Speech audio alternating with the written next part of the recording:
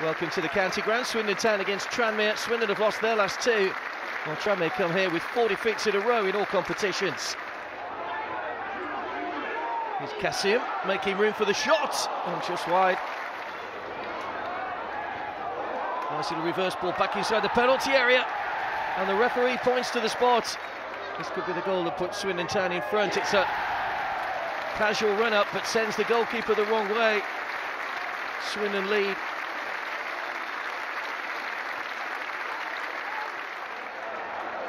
It's stayed in play, and Swindon Town trying to keep the pressure on. Ranger can't quite apply the finish. Danny Holmes throwing it down in the centre. Still there's a chance, and a good save by Fodringham's legs. Back on the attack, and that's almost dropped in at the near post. Fodringham was looking across to cover. In search of a second good save by the goalkeeper.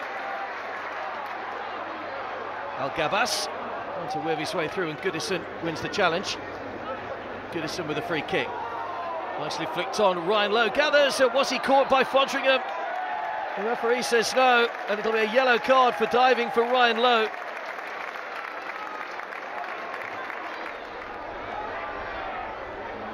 Swindon still going in search of an elusive second at the moment. Massimo Luongo tries his luck from distance. Good save by Fon Williams. Good tip over by the goalkeeper. One last chance maybe for Tranmere Rovers to get an equaliser. It's a good header away to safety as the whistle goes.